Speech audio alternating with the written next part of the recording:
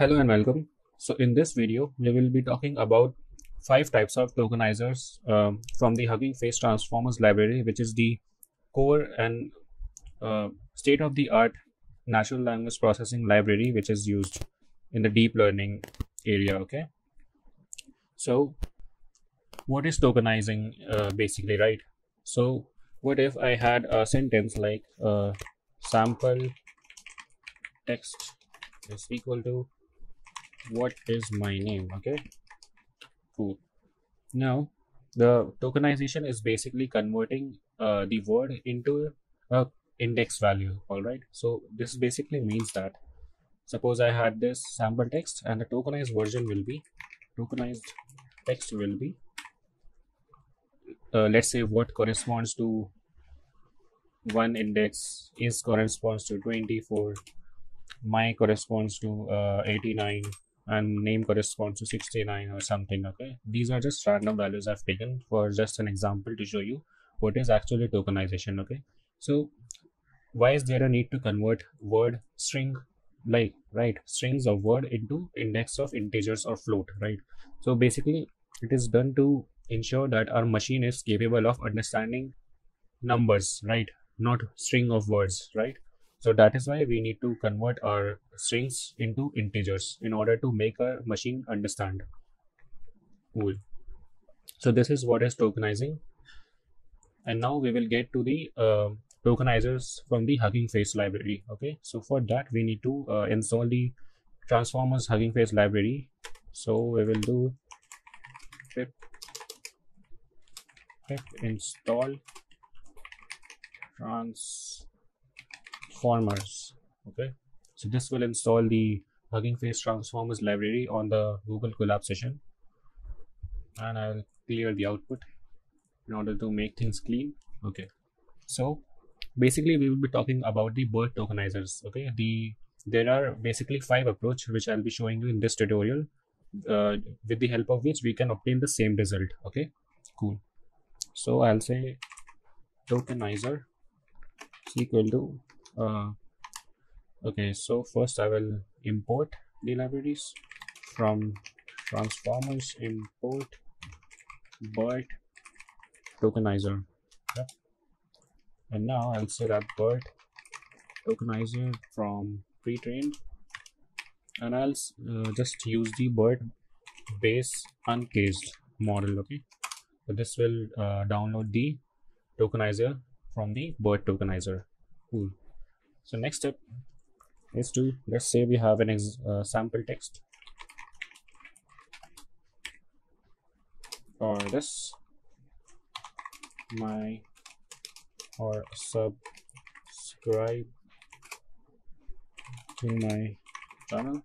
Okay, so yep, this will be my sample text, and now I will use the first approach. Okay, so but before showing you the tokenization methods, I just want to tell you the difference between the 3 important terms that we need to explain while implementing the tokenizing part. So we have input IDs, attention mask, and segment IDs. Okay, so these are the 3 things we need in order to provide the input to our BERT model when training. All right, so input IDs are basically the tokens. All right, these are just the tokens. For example, I have a sample text and then we tokenize into different words. For example,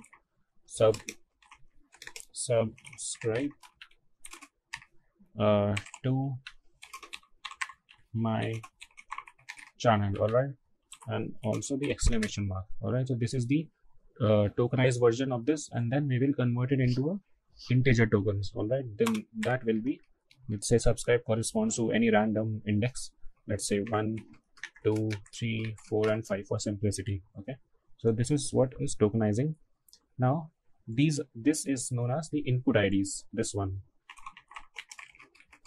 All right, so input IDs are basically the index values. So those index value corresponds to a huge embedding from the transformers layers. Okay, so suppose 1.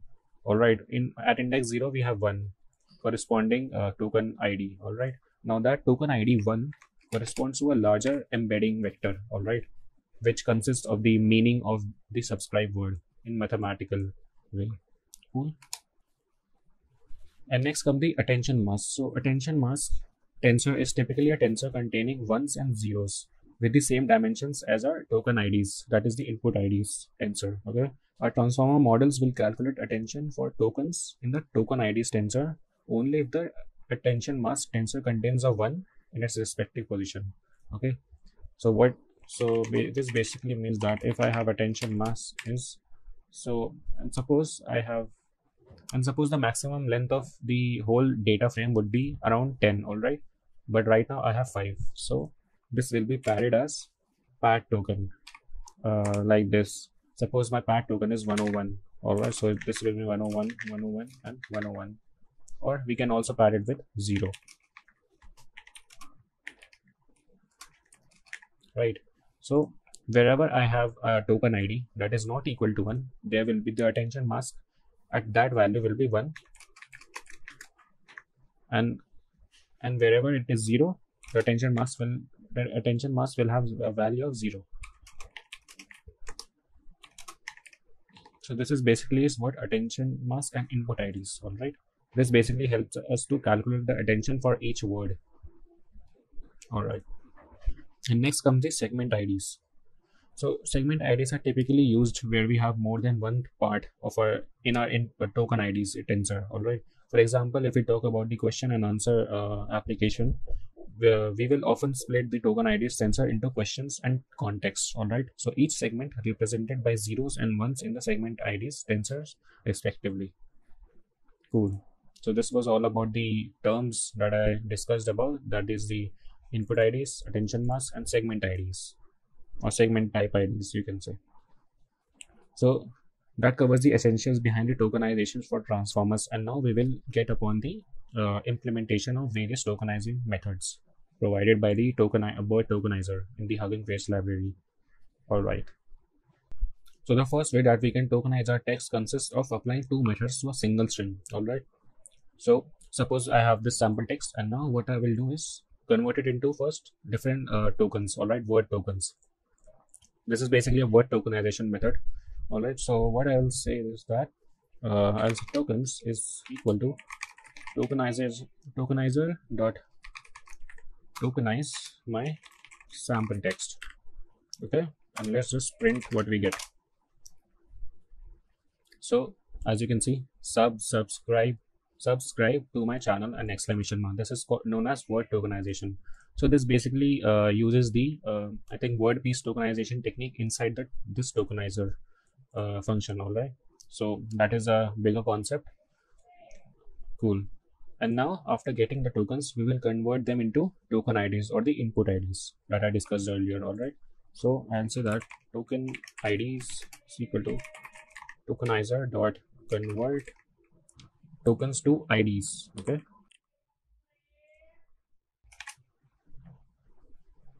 so I'll say tokens IDs. So yeah, we got our input IDs, all right, or token IDs, you can say. So this is the first method that we can use to tokenize our input data. Cool. But we need to make sure that we only apply this to a single text, not a list of text, right? If we want to apply on a list of text, then we need to use a for loop, okay, and then tokenize it one by one. Cool. And you can notice that we do not get any attention mask and segment type IDs using this method, all right. So that is a disadvantage, but yeah, we can use it for a simpler task. The next method we have is the encode method, all right. So suppose I have this sample text, and then I use the tokens is equal to tokenizer dot encode, and here I will pass my sample text, and let's see the tokens. So now you can see that it automatically converts the sample text, that is the string of sentence, right, into input IDs automatically without converting it first to the tokens and then converting into token IDs. It directly converts the string input, that is the sentence, into token IDs. All right. Now, as you can see, the encode method also outputs only the token IDs and not the attention mask and segment type IDs. So the next method we are going to use is the encode plus method. Okay, so I'll say tokens is equal to tokenizer dot encode underscore plus, and I'll provide my sample text. So it returns a dictionary containing the input IDs, attention mask, and segment type IDs. So as you can see, we have input IDs, which corresponds to the same token IDs, and the token type IDs, which is the segment type IDs, you can say, and the attention mask. All right.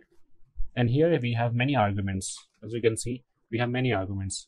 It has the text pair and add special tokens, which corresponds to the pad token, mask token, and the many various tokens. All right, and also the maximum length. So let's just revise what we understand right now. Okay, so we had encode and encode plus method. All right, so both perform the two tokenization steps for single strings, outputting a token ID tensor. All right, and encode plus can do a little more, right, where encode outputs the token IDs tensor only, whereas on the other hand, if we talk about encode plus, it outputs a dictionary containing the token IDs tensor and the additional tensors such as the attention or segment IDs tensors.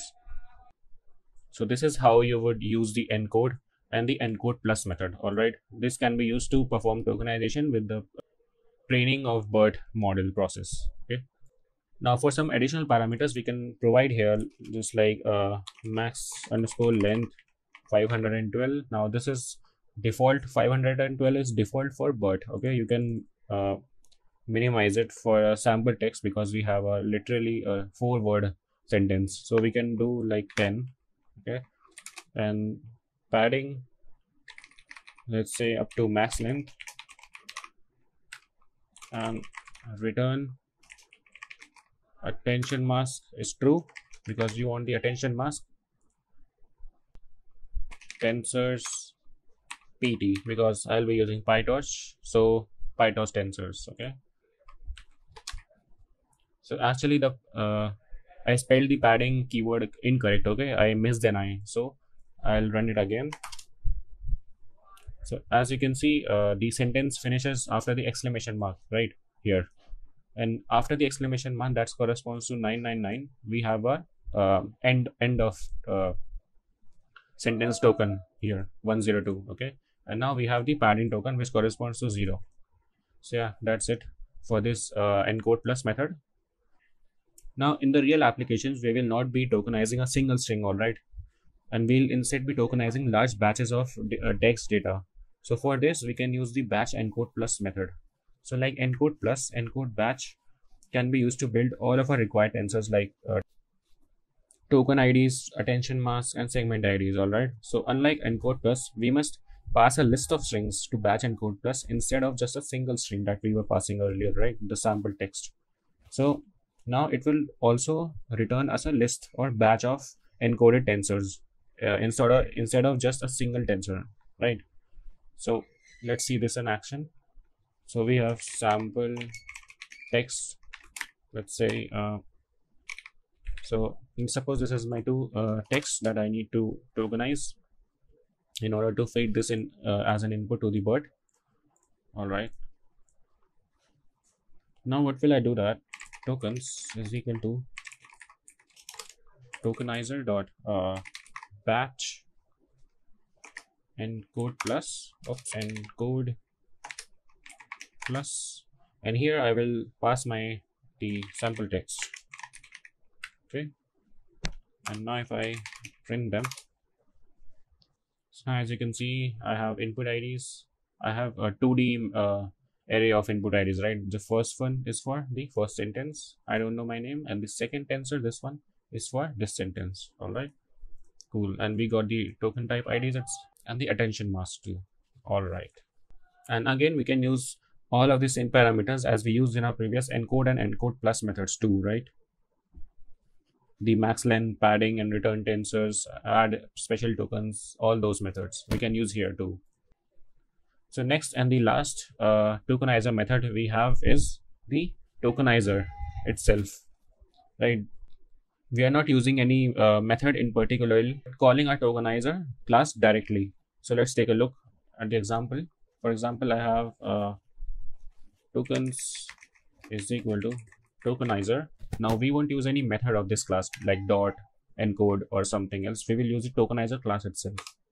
So we will have tokens is equal to tokenizer and pass my sample text. And let's see the tokens.